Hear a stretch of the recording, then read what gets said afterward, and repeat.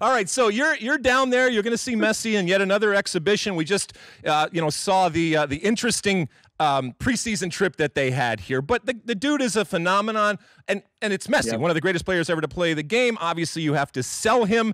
But now this is the first season that we are going to see him with Miami in a full season. How do you think for lack of a better phrase, the Messi experiment functions in a 2024 context, especially after what happened with him in a half-year abbreviated type of situation last year? Buddy, we could do an entire podcast on this. I can't believe everyone and their mother has them as title contenders for 4 trophies. I don't see it.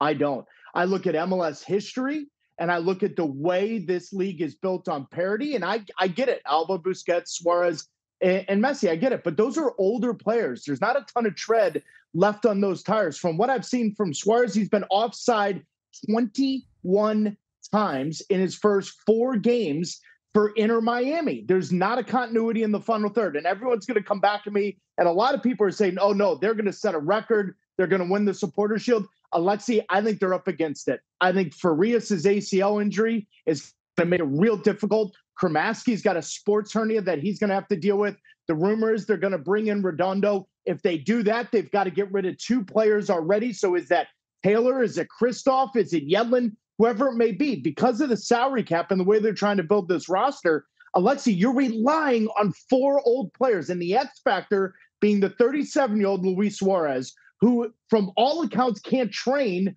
4 days in a row without having his knee balloon up. I get it. He had 43 goal contributions in Brazil. I don't think the Brazilian Serie League is really good in defending.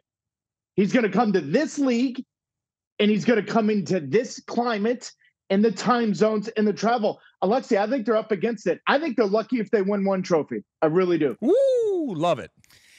Taylor, we just covered CONMEBOL's Olympic qualifying tournament. It was littered with MLS players, which speaks to this emphasis now on signing younger Latin American players. Yes. But at the same time, Emil Forsberg looks like he could be a good signing for the Red Bulls. You've got Suarez in Miami. What do you make of this balancing act now that MLS teams do of mostly going young, but still being on the lookout for that right world-class veteran when he becomes available?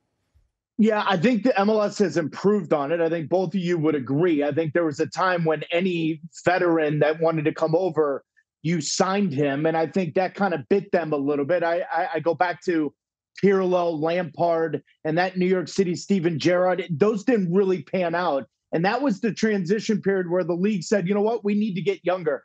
I watched a lot of those qualifiers. I love seeing the young, hungry player that wants to use Major League Soccer as a stepping stone to get to Europe. You saw what Thiago Almada did. You see what Gomez has done, and he's going to be a big player for Inter Miami. I like seeing that. I think the balance has to be more younger than older.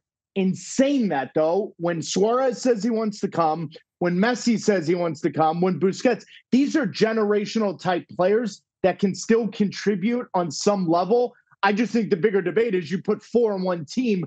Does it really work? I think Forsberg's going to be a home run in the Red Bulls. They've got to supply him with more players around him. That's not his issue. That's a Red Bull issue.